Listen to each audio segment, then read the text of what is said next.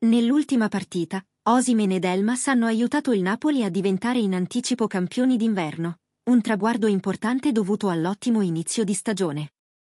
Inoltre, la squadra ha beneficiato anche delle abili prestazioni di Kvicha Kvaratskhelia, diventata una delle principali rivelazioni della squadra e uno dei gioielli più preziosi del campionato. Diamo un'occhiata. Se ami tifare Napoli e vuoi essere sempre aggiornato sulle ultime novità, iscriviti al canale e attiva le notifiche. Kvaratskhelia ha offerto una prestazione che ha superato rapidamente l'addio di Insigne. Dopo il periodo di riposo di 2 mesi, Kvaratskhelia non è stata in grado di mantenere lo stesso livello di prestazioni che stava eseguendo. Nonostante i problemi alla schiena superati, non è ancora al top della forma e gli è mancata la lucidità negli ultimi metri. È solo questione di tempo prima che Kvaratskhelia riacquisti la forma e lo splendore dei suoi primi mesi al Napoli.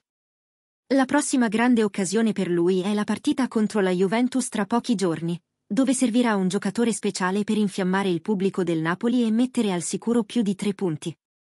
Ehi tifosi napoletani, avremo il giocatore Kvaratskhelia un ruolo importante contro la Juve o no?